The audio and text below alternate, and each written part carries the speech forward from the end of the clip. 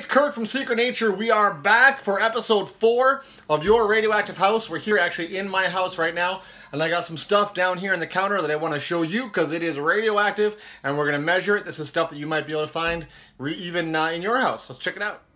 So today we are talking about clocks, and I've got 2 clocks right here, and these both contain radium. And radium is one of the first radioactive elements that was ever discovered. It was discovered in uranium ore, and it was Mary Curie who discovered radium.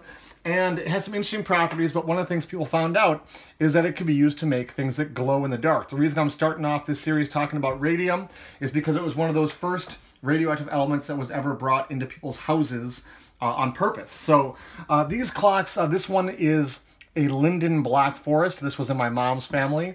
This is a West Clock Baby Ben. That was in my wife's family. This one is made in the United States. This one is from Germany. And the hands on this one are kind of greenish. The hands on this one may have been greenish when they first started out, but there's been phosphorus painted on these, and that is something that will glow in the dark. You know, if you have like a glow-in-the-dark wristwatch, like my watch here, the hands and the numbers and everything white on here actually will glow in the dark after a while if it gets charged up, and I'll show you what that looks like in a second. But these have that on there as well, but they doped the paint with radium. So the radium would give off its radioactivity, which would then charge up that phosphorus. Instead of glowing for a little while, they would glow all night long. So I want to show you a little bit of what that would look like by turning off the lights here. And I have a black light I'm going to shine, and you can see on there that the hands on this one and the dots around the outside glow quite a bit when I'm shining a black light on them. The numbers on this one, once they get the black light on there, do glow as well. But if you can see, once I take this away, it fades away and they don't really glow anymore. So these do have radium on there, and we can test that with our Geiger counter. I'm going to start off with this German one right here, and I'm going to turn on the Geiger counter, put it to counts per minute, and I'm going to point it right at the hands, and we'll see what happens. I instantly start to get a readout on there. This is going to run for 1 minute, and those numbers are going up. I'm already up over 40.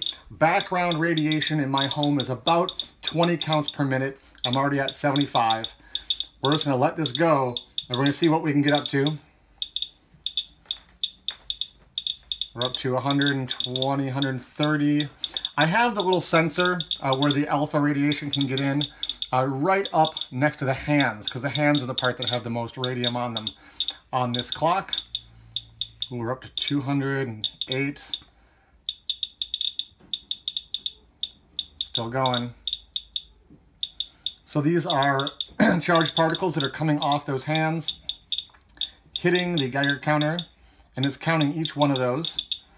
And this is from the radium. Now there's a sad story when it comes to radium.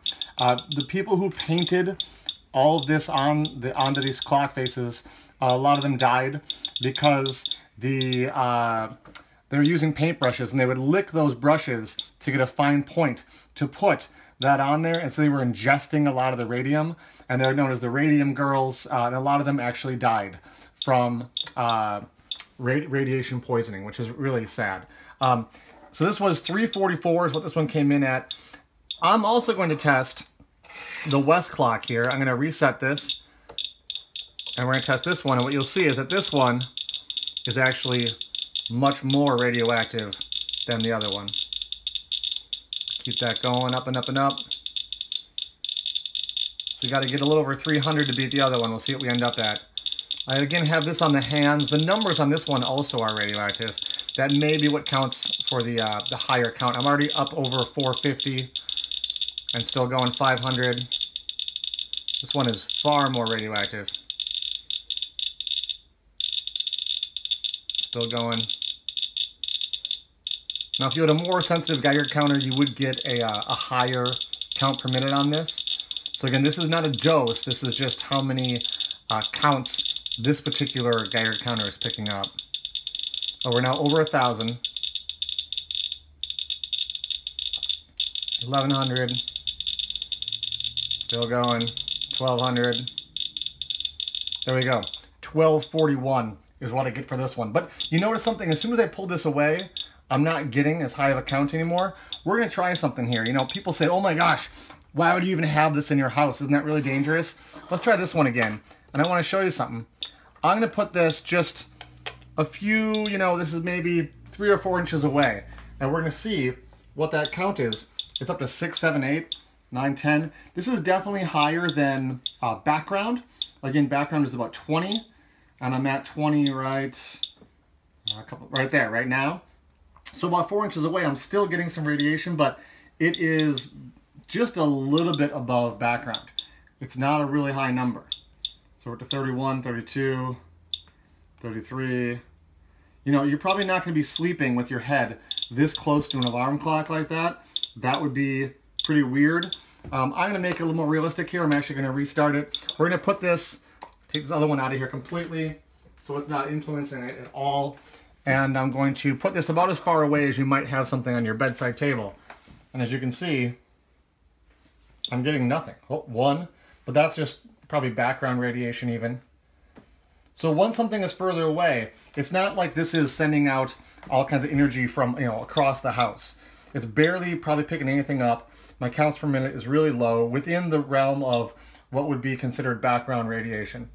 So that's pretty cool. You know, you can see these things are radioactive, but you need to be pretty close to them to really start picking something up before it would ever really be an issue. And as long as you're not, you know, sleeping with something like this on your pillow, probably not a problem. Now, these are pretty radioactive, but I'm going to show you something else that has radium in it on the next episode that could also be in your house besides these little alarm clocks that is even more radioactive than these clocks.